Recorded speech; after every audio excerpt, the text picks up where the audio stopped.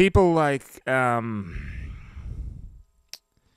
Chris, who's watching this now, you may see that learning the guitar is tough, but it's actually pretty easy. It's just putting your fingers on strings and remembering where root notes and resolutions and in what I'm about to demonstrate where certain power chords are.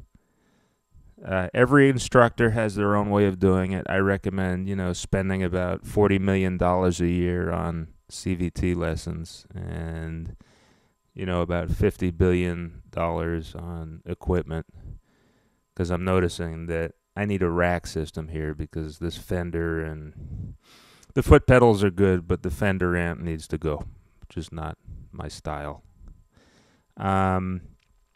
Anyhow, I say that fervently. That's not sarcastic. So let me get on with what I was doing earlier. I'm going to do the repeating riff in Whitesnake Bad Boys. Okay, before, I don't know what I was playing. I think it was the second repeating riff, so I got that wrong. Anyhow.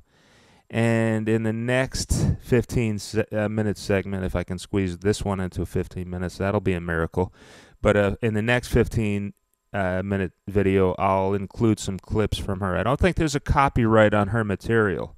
So she's going to look at it and say, hey, that's pretty cool that some other guy is emulating what I'm doing. So I'm going to include that, cut and paste it into Final Cut, and give you guys that so you know exactly what I'm doing here. So here is the D E